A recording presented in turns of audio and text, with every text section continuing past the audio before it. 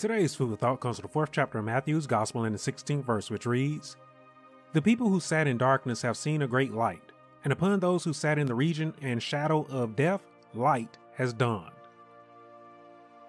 For you to fully understand what Jesus is saying here in this verse, I want you to understand that during the time between the Old and the New Testaments, God, he went quote unquote silent for 400 years as the world plunged into darkness. You see, the darkness that I am speaking of here is not a reference to literal darkness where there was no light radiating from the sun. Don't think that way.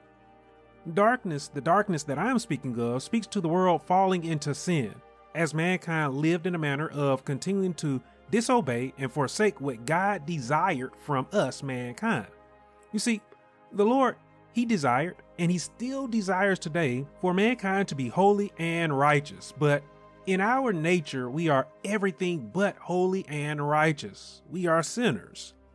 Now, there were those that lived during that day that had a desire. They had a great desire for the Lord. So when he began his ministry in Galilee, Jesus, he proclaimed that those who sat in darkness, that is, sat in sin, they had seen a great light. That is him. He's the light of the world.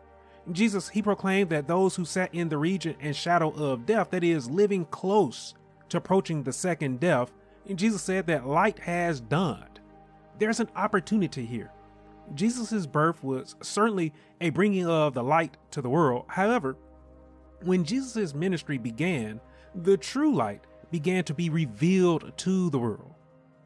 That light, the light has dawned, reveals the truth to us, mankind. What is that truth?